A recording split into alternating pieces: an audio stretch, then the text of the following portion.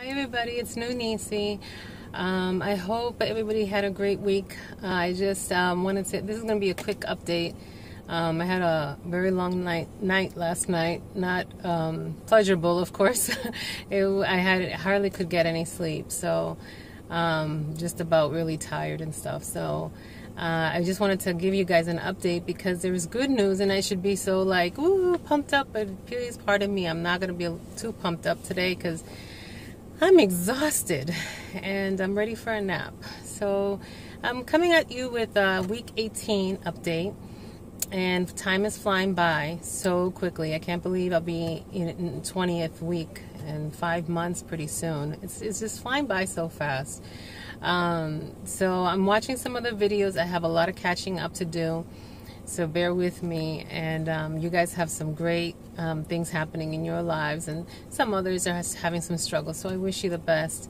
So week 18, that my stats, last week I came at you with 194, and I was really excited about that and so happy. 4-month surgery that week was amazing. This week is week 19 and I'm weighing, I couldn't believe it when I stepped on the scale. I was like, wow, 189.8. Wow. Because I knew Sunday I was weighing 191, but then during the week everything was kind of fluctuating. I saw 192, 191, but today I didn't think I was gonna hit an 8. Wow, that was really exciting. So I'm really happy about that.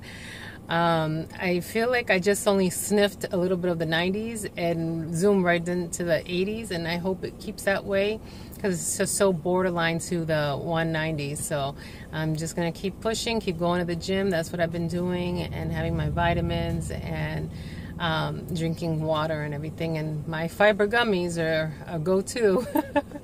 So yeah, so I'm excited about that. Wearing my new clothes.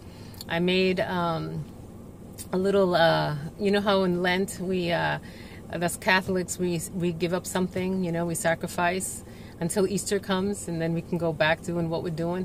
Well, I decided that I was not going to go shopping because I didn't think it was fair to say like no chocolate like I normally do. But this season I said, you know what, yeah, I'm on a strict diet here, so I can't say that. So I'm gonna just not shop like for pleasure, you know, like clothes and things like that. Just bare necessities, like if I need to order in a food or something, of course. But like shopping for clothes, you know, or pretty stuff for the hair or nail polish or stuff like that.